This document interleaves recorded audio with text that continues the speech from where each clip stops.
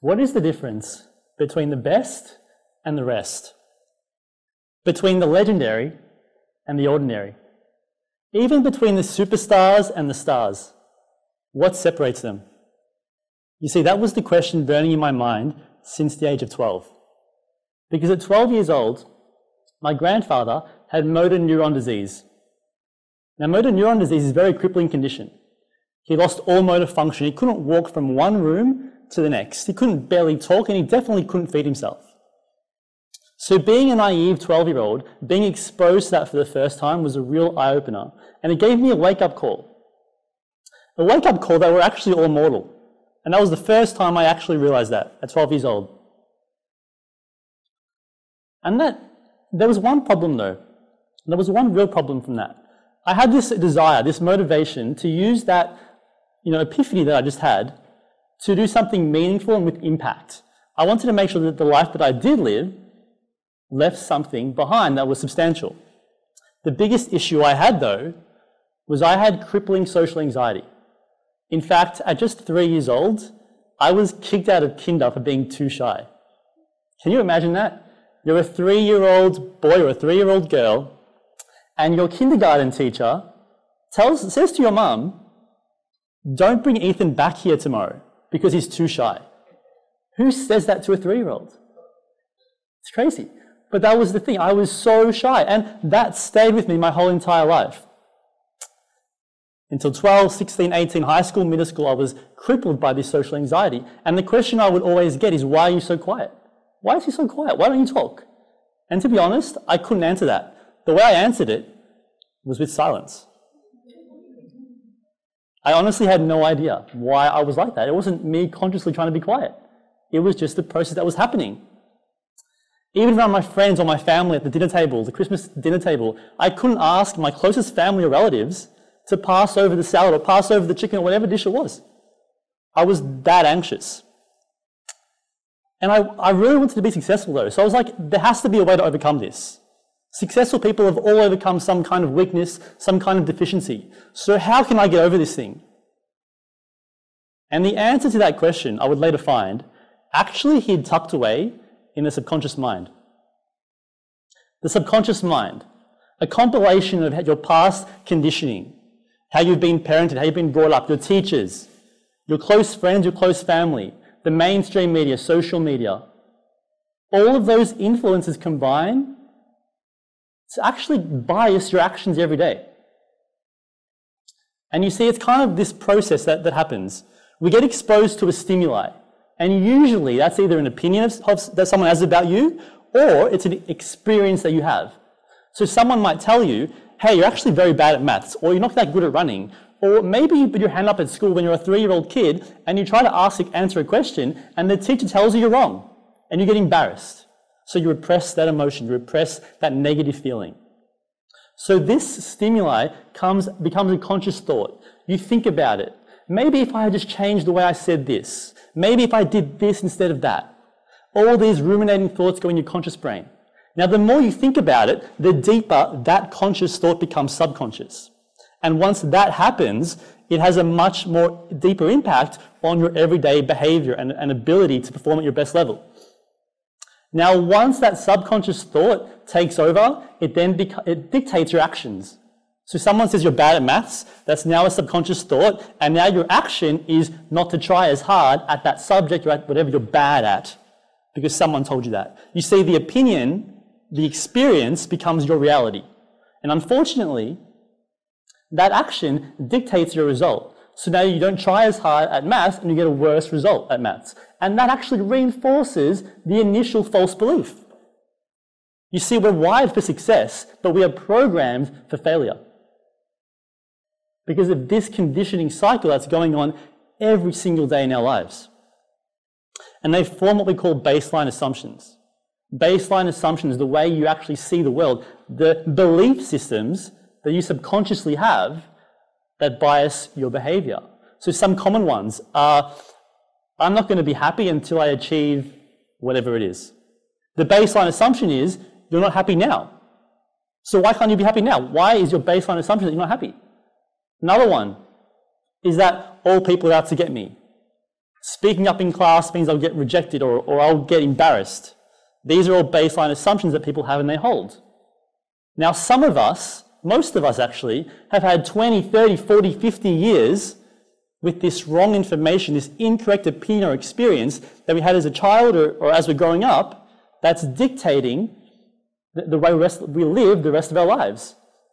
We're following the wrong map. Now consider this. Today we're in Melbourne. Now if someone was to give to you a map at 5 years old, and it was a map of New York, and they said to you, find your way around Melbourne with this map. It doesn't matter how hard you try. It doesn't matter how many people you ask for help. It doesn't matter if you go on YouTube to find out how to read maps. It doesn't matter how hard you work. You have the wrong map, you're going to the wrong place. The blueprint is wrong. But unfortunately for many of us, that's what we're following. That's how we're wired. Because our primal brain wants us to be safe and comfortable. It only cares about our survival. It doesn't care if we thrive. That's how we're wired, because the primal brain has been evolutionary since hundreds of millions of years ago. We have had all these experiences. And in the tribal times, in the caveman times, when humans were just becoming human, there were many threats. There were different tribes trying to take our resources. There were animals that could have killed us easily. If you miss one threat in that caveman times, you would lose your survival.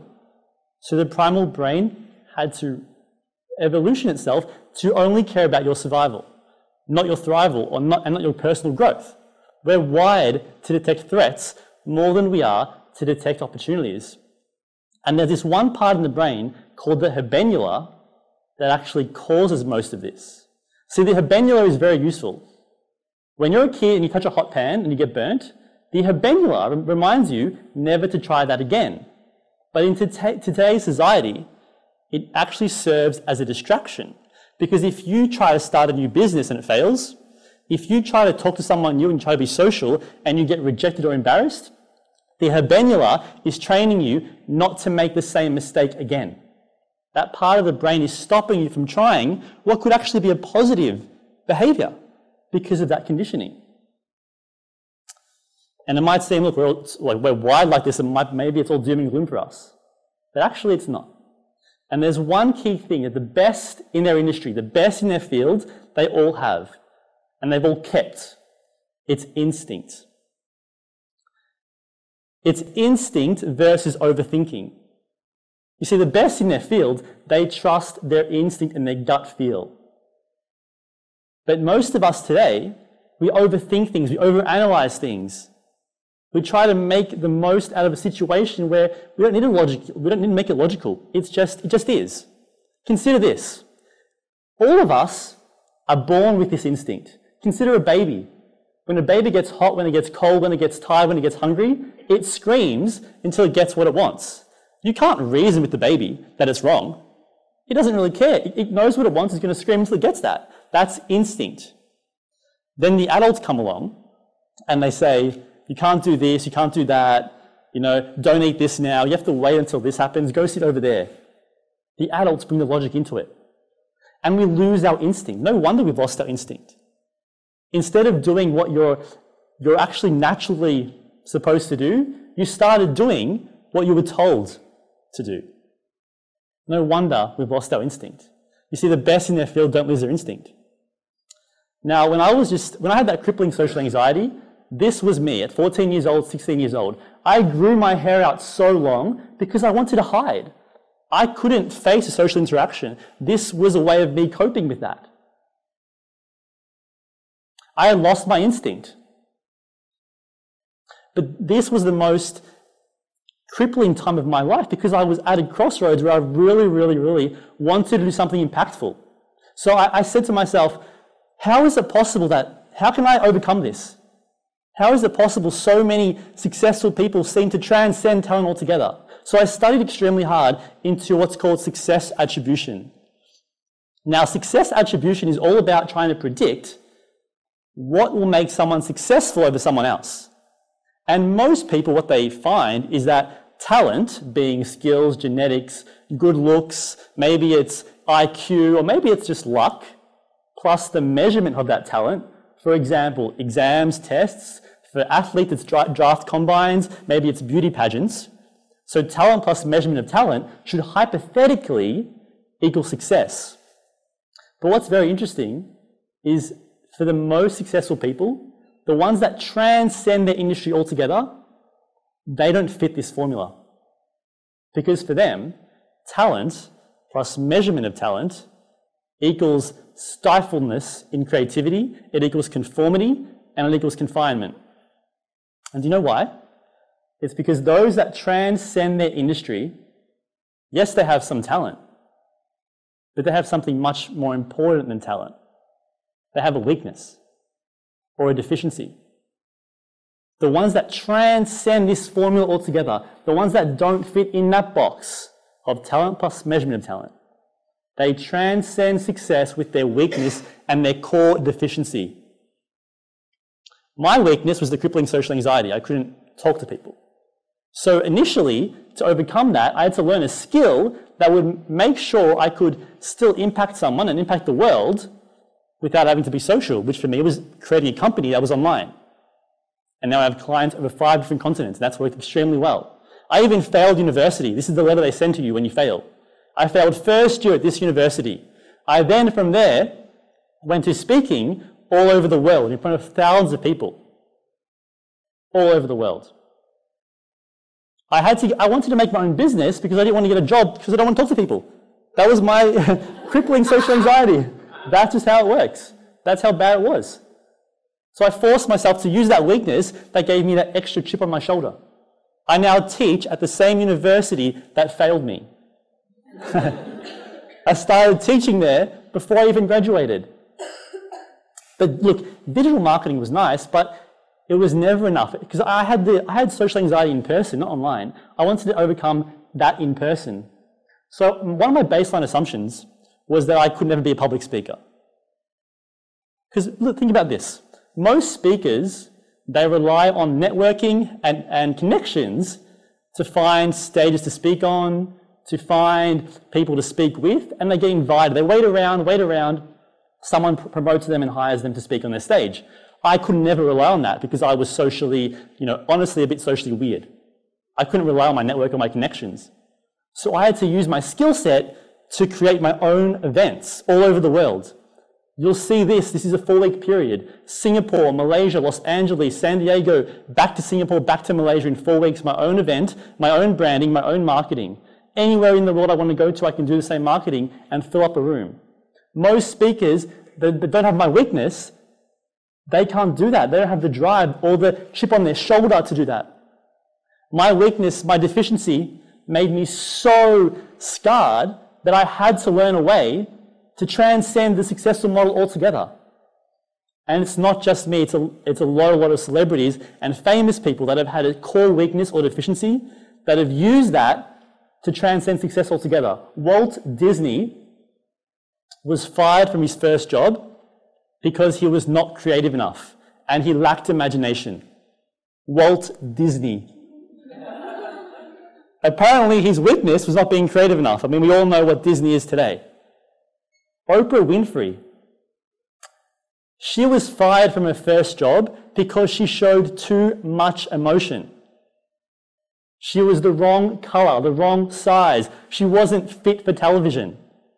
Oprah Winfrey is now a billionaire because of her emotional connection with her audience. Her biggest weakness, that they said was her weakness, is her biggest strength. Tom Brady is an NFL player, and when they draft NFL players, they have like a list of things that they think of that person. And for Tom, they wrote these things up there. Poor build, skinny, lacks a strong arm, he's slow. Yes, Tom was all those things. He was physically deficient. So why is he the only player to win 6 Super Bowls in the history of the NFL? It's because his core physical deficiency or his core physical weakness forced him to be creative and see things that other players simply would not see. He was physically deficient. He had to be creative and mentally strong to overcome that and transcend success. And for someone that's physically weak, he's now one of the best players of all time. And the list goes on. We could be here for hours going through the list of people that have achieved and transcended their industry with their core weakness. Because it isn't talent that we need. And I'm sure all of you today can think about one or two weaknesses, one or two deficiencies that you believe you have, that someone has maybe told you you have. You don't need talent. You need a little bit of talent, but more importantly, you need a weakness. If you want to transcend that industry, you need to have a weakness. And then you turn that weakness, and instead of allowing it to control your subconscious, you make that weakness conscious. You bring awareness into that weakness, because once there is awareness and consciousness in that weakness, you can act upon it. And you can turn it into your strength and transcend success, just like all of these people have behind me.